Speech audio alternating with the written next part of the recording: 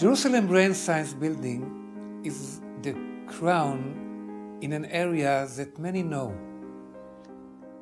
The Knesset, all government buildings, National Library, Supreme Court, Israel Museum. At the heart of it is the Jerusalem Brain Science Building. It is not by chance. It must connect all understanding of human creativity and influence them. So it is in the center of the campus. It is the heart of the campus because it brings all departments into our building. Without this building, we will not have the interdisciplinary meeting of all departments into the process of solving the problems of the 21st century enigma, the brain.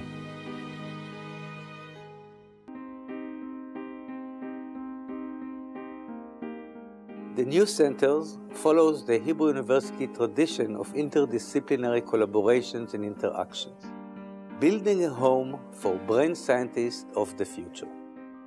Our scientists are engaging in research leading to understanding of brain diseases.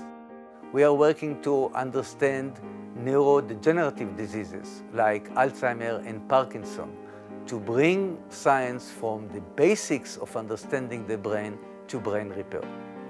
The disciplines of physics, computer science, psychology, neurobiology, medicine, all these should be under one roof, talking to each other.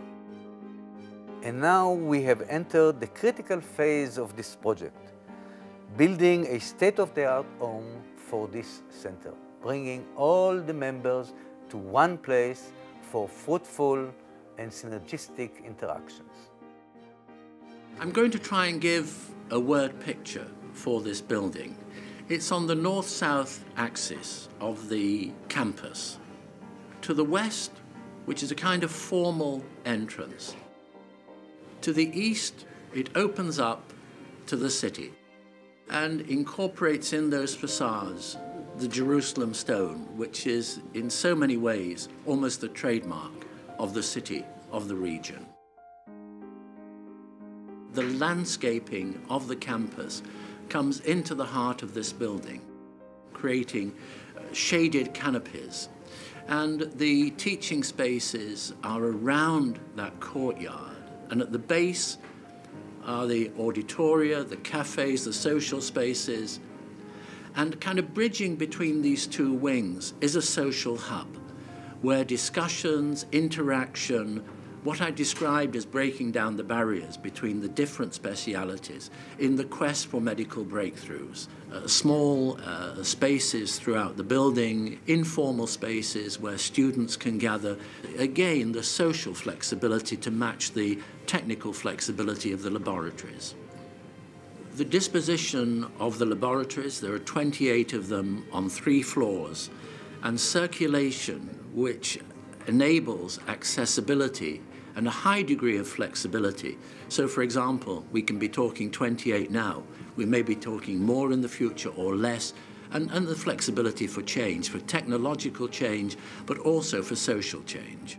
I think the combination of generous shading, the use of natural local materials to create a shell which is highly insulated, and the potential to use natural ventilation and natural cooling, all of these will come together to reduce the energy required, in that sense, to move towards a sustainable agenda. The visual arts also permeate these scientific spaces, so there is a very strong cultural dimension. There is a gallery which is devoted to works of art, again associated with the study of the brain.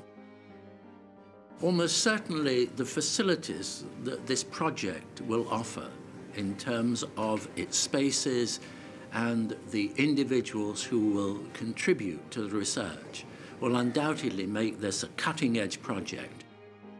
The manner in which the friends and the donors of this project have come together with their wisdom and their generosity to make this building possible is also a celebration in its own right, and very, very special to its home. the Hebrew University of Jerusalem.